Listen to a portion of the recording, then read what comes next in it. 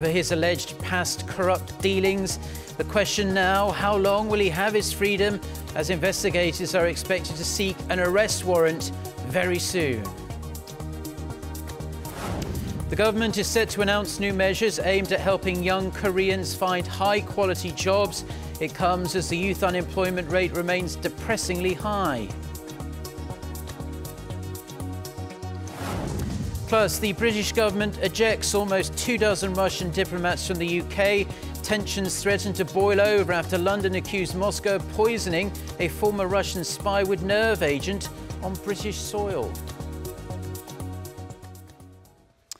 One story dominating the news today, and that's the man known simply as MB to Koreans. Prosecutors have wrapped up their questioning of former President Lee Myung-bak on a slew of corruption and bribery allegations. It's now a nervous wait for the ex-leader, as it seems almost certain the prosecution will seek a warrant for his arrest, given the mountain of evidence they've built up against him. Oh Jung-hee starts us off.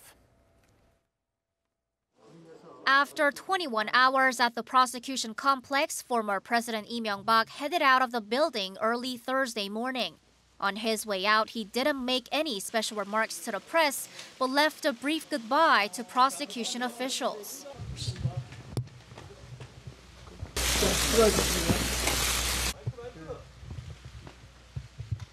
The former president arrived at the prosecutor's office Wednesday morning a little before 9:30 a.m. and the interrogation began at around 10. It lasted for 14 hours and ended just before midnight, but Lee had to wait several more hours for prosecutors to review the interrogation record. He faces around 20 allegations including bribery, embezzlement, and abuse of power.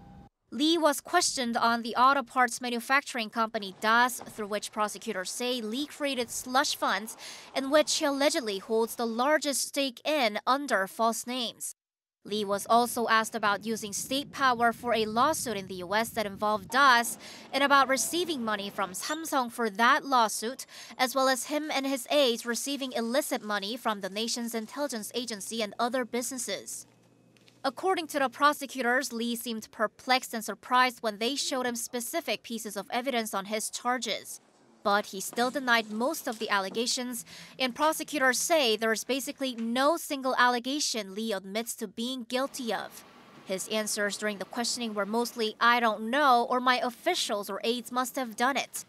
Prosecutors do not plan on calling him in again because Lee is a former president. Considering that Lee denies all the allegations and so could try to destroy evidence, there's a greater voice within the prosecution that an arrest warrant has to be sought for the former president. It's expected that the decision will be made in the coming days, possibly even before the weekend. Oh Jung-hee, Arirang News. The government is announcing new measures today aimed at getting more young Koreans into high-quality jobs. The Finance Ministry says it's considering granting allowances to young job seekers and even using the supplementary budget to try and drag down the high rate of youth unemployment. The plans will be laid out by the Finance Minister at 4 p.m. today. Our Kim Mo-kyun reports. The Ministry of Strategy and Finance is worried that February's slowdown in the number of new jobs created might continue in March. According to Yonhap News Agency, an official from the ministry said that there is a possibility that the unemployment rate for March will increase, adding that the ministry will come up with a solution using all available measures such as the budget, finance, and tax systems. Speaking to reporters on Tuesday, the nation's finance minister Kim Dong-yeon also showed enthusiasm for a supplementary budget. He said that the final decision would likely be made on Thursday when the government will announce its countermeasures to the employment crisis at the presidential office of Cheongwade. An economic expert stressed the seriousness of the current employment situation in Korea, adding that there's a high possibility that the government will once again draw up a supplementary budget. Because, the current government has been already implemented the supplementary budget last year to create more jobs. But no matter how effective the supplementary budget in the past, current government thinks that job creation is so important stage at the moment that I think the government will try to implement a new kind of supplementary budget this time. Another expert who also shares the same thoughts said that improving the business environment could help solve the crisis in the long run. I think at this point, it is inevitable that the government will try to solve the current unemployment crisis in Korea through a supplementary budget. But since jobs are created by companies, I think what's more important in solving the problem in the long term is to improve the business environment so that firms can afford to create more jobs. Kim Ho-kyun, Arirang News.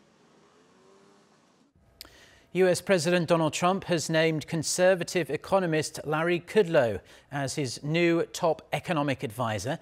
It's left to be seen how Kudlow, who advocates free trade, will impact Trump's tariff plans. And as President Trump continues his trade war narrative, the EU is urging him to engage in trade talks, not trade war. Kim Hyo-sun reports. CNBC television commentator Larry Kudlow will become the director of the National Economic Council, replacing Gary Cohn, who resigned after opposing President Trump's decision to impose tariffs on imported steel and aluminum. The conservative economist, who also served as an advisor to the Reagan administration, is a supporter of free trade. Therefore, U.S. media is speculating that he could clash with President Trump over tariffs and trade deals. Meanwhile, Trump took to Twitter on Wednesday to say that Washington will not turn a blind eye to unfair trade practices, a message that could be aimed at many U.S. allies, including South Korea and the European Union, for going against his tariff increase and even reviewing whether to file complaints to the World Trade Organization. As President Trump continues his trade war narrative, the EU is urging Washington to revive trade talks rather than initiating a trade war. It strongly criticized his decision to impose tariffs, saying it undermines long-standing transatlantic ties, and added that the economic bloc is preparing potential countermeasures against American goods. Kim Hyo-sun, Arirang News. Seoul's National Security Advisor and Special Presidential Envoy is back home today from Russia following his meetings on the recent North Korea-related developments. During his stay, Jong Il-yong sat down with Russia's Foreign Minister Sergei Lavrov, where the two discussed Jong's meetings with North Korean leader Kim Jong-un and US President Donald Trump. Russia was the last stop on President Moon Jae-in's international campaign to rally support for his administration's plan to engage North Korea. And South Korea's Foreign Minister Kang Kyung-hwa is heading to Washington today as scheduled, despite the surprise dismissal of US Secretary of State Rex Tillerson. The Foreign Ministry confirmed that the three-day visit remains on as the two allies agreed on the need to maintain close contact due to the ongoing diplomacy with North Korea. Following a request by the Trump administration, Kang will meet with the Deputy Secretary John Sullivan instead. They're expected to lay the groundwork for their respective summits on North Korea, as well as President Trump's controversial tariff plans. Now, it has emerged that the European Parliament has been holding secret talks with North Korea since 2015 in a bid to persuade the regime to end its nuclear program. A delegation led by a British lawmaker, Neely Diva, met with senior North Korean officials 14 times during that period and reportedly plans to hold another meeting in Brussels in the near future. The same lawmaker added they also met with officials from South Korea, the US, China and Japan. Now, today, March 15th, marks 1 year since China started taking economic retaliation against South Korea for Seoul's decision to deploy a US missile defense system in the country. The ban was lifted late last year, but South Korea's tourism market and South Korean companies operating in China are still feeling the pinch. Lee Seung-jae reports. March 15th marks 1 year since Beijing imposed retaliatory measures on South Korean goods and tourism after Seoul deployed the US THAAD missile defense system to better cope with North Korea's missile and nuclear threats. Since President Moon Jae-in took office in May last year, the South Korean government has been urging its biggest trading partner to stop its economic retaliation. And in October of last year, the two countries agreed to get their relations back on track, with President Moon making a state visit to Beijing for a summit with Chinese President Xi Jinping in December. Despite the improved ties between the two nations, there's been little sign of a breakthrough. Among the most heavily impacted firms is Lotte Group, its chemical unit has seen one of its offices in China shut and sit idle for a year. And since chemical and retail are Lotte's biggest money spinners, it's a huge blow to the nation's fifth largest conglomerate, which saw 87 of its 99 Lotte Mart stores across China suspend operations last year after the firm offered its golf course in Seongju to be used as the site for the THAAD battery. South Korea's tourism sector has also taken a huge hit.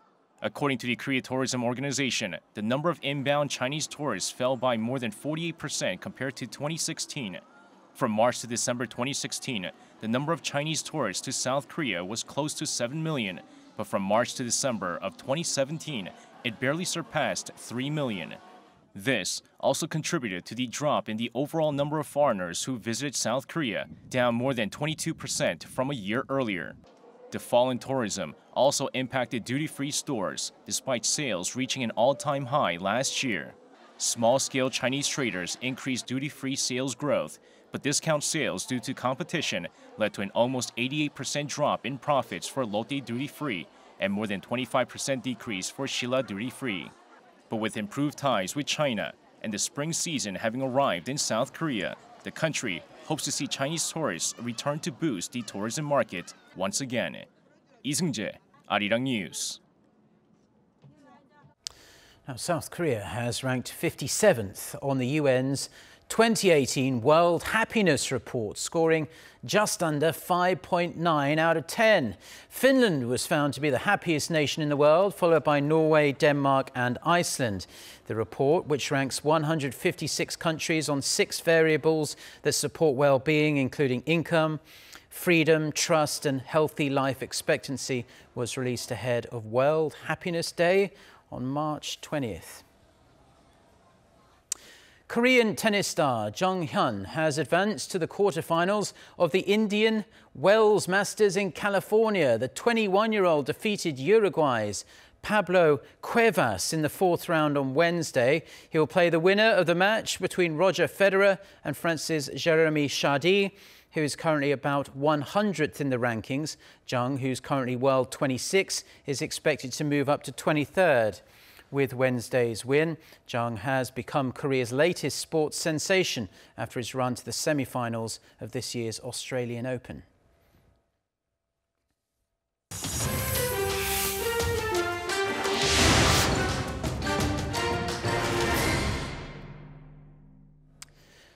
Now for a look at stories making headlines around the world, and we're going to start with the worsening relations between Britain and Russia. British Prime Minister Theresa May has announced a slew of measures against Moscow after the poisoning of a former Russian spy on British soil. For more on this, we turn to our Noah Adam. So Adam, if you wouldn't mind, please run us through the latest developments. Yes, Mark. May had warned of punitive measures if Moscow did not explain how a Soviet-era nerve agent was used to poison a former Russian double agent and his daughter in Salisbury. Russia had until Tuesday midnight UK time to respond, but it refused. This sparked May to act, and she told Parliament on Wednesday that London would expel 23 Russian diplomats. Under the Vienna Convention, the United Kingdom will now expel 23 Russian diplomats who have been identified as undeclared intelligence officers. They have just 1 week to leave. This will be the single biggest expulsion for over 30 years, and it reflects the fact that this is not the first time that the Russian state has acted against our country. She didn't end there, as she announced more measures against Russia while painting a gloomy picture for British and Russian ties.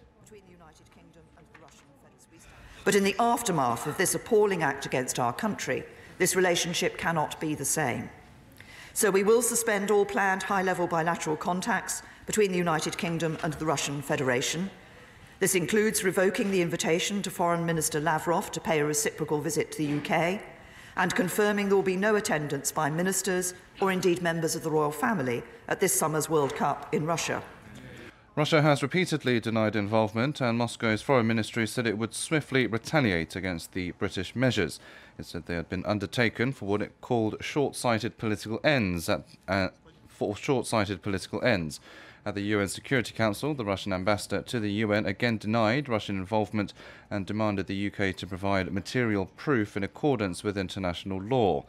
Meanwhile, many of Britain's allies have shown their support for London, with the EU and the United States, among others, expressing solidarity.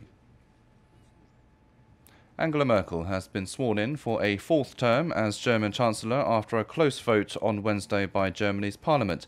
Since the national popular election last September, Merkel has struggled to form a coalition to form a government, but eventually joined forces with the Social Democrats.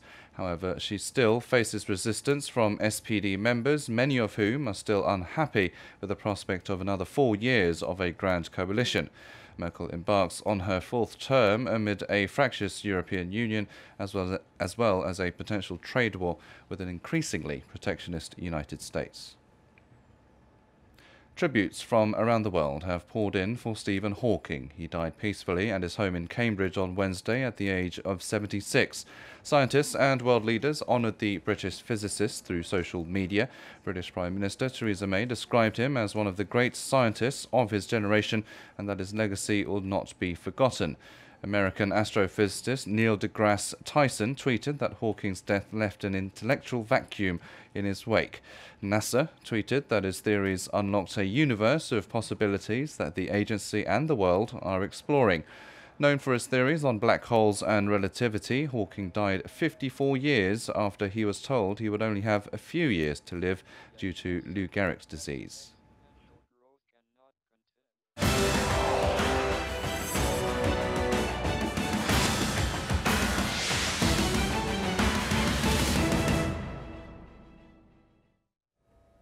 So let's turn our focus to the 2018 Pyeongchang Winter Paralympics. South Korea's mixed wheelchair curling team is closing in on the semi-finals, coming off a 9-2 loss against Norway on Wednesday afternoon. The host nation beat Sweden 4-2 in the evening. South Korea is in second place alongside Canada with 2 more matches left in the qualifying round. The round-robin matches will wrap up today, with the semi-finals taking place on Friday. The medal matches happen on Saturday.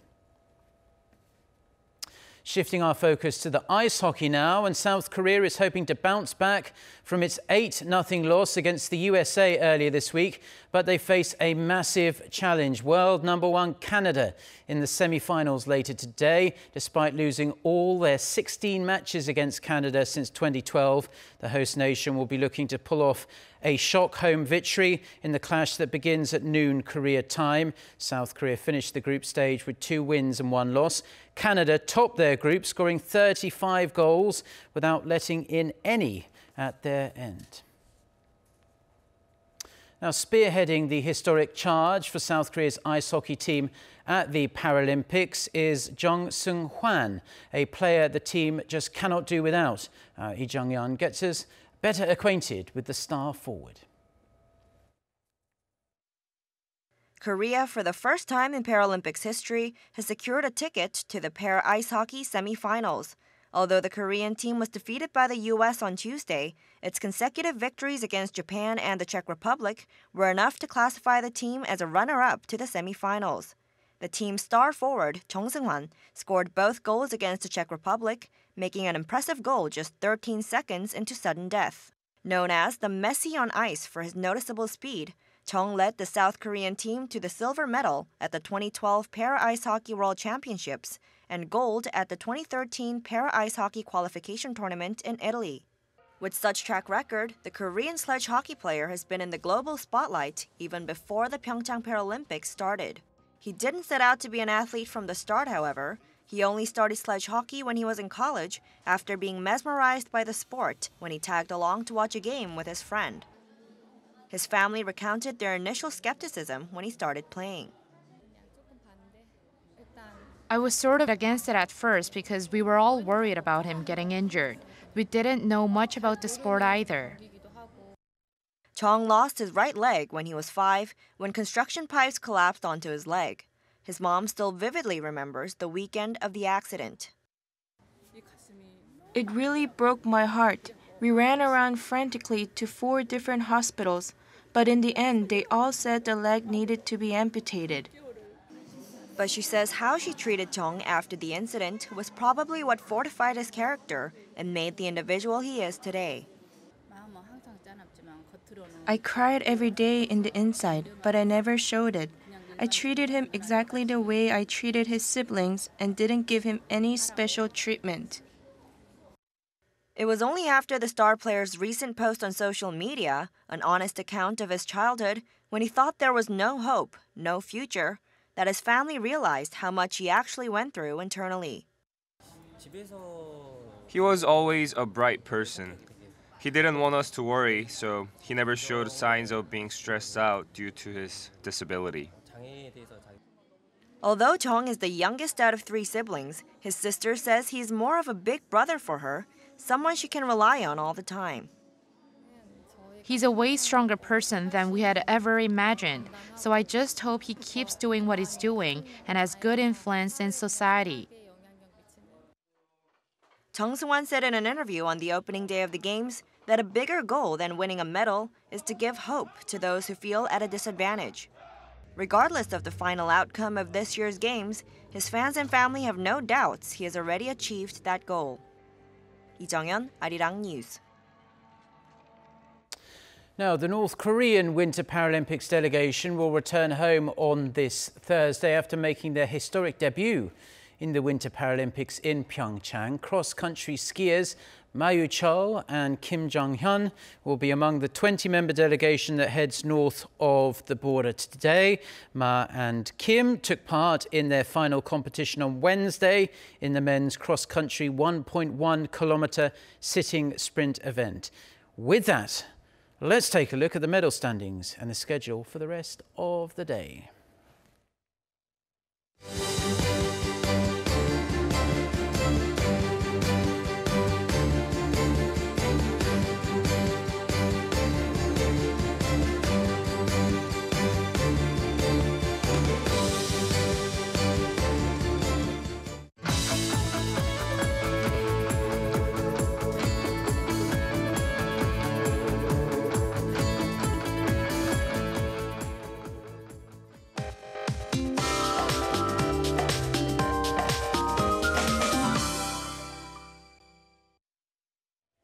Good morning.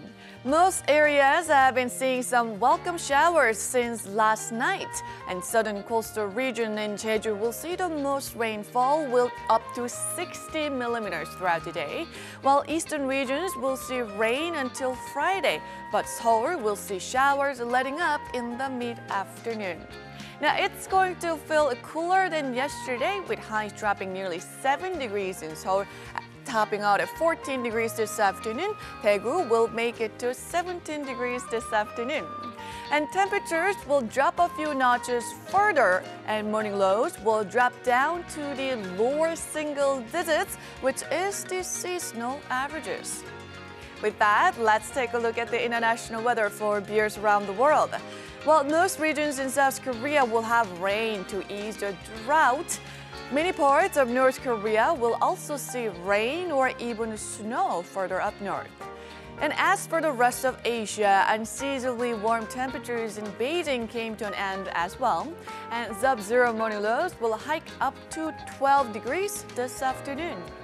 Meanwhile, Sydney is in for some fine weather with blue skies and sunshine after coping a drenching from heavy rainfall over the last 2 days.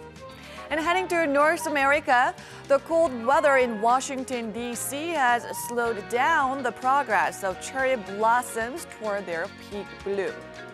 And as for South America, Rio de Janeiro will be dealing with sweltering heat and sunny skies at a high of 36 degrees Celsius. And taking you to Europe, major cities will have mostly sun to snow depending on the region. And lastly, to Africa, Addis Ababa and Algiers will have a rainy Thursday. And that's all the weather update for now. And that's where we're going to leave the news for now as well. Our next bulletin is coming up at noon, Korea time. So until then, goodbye.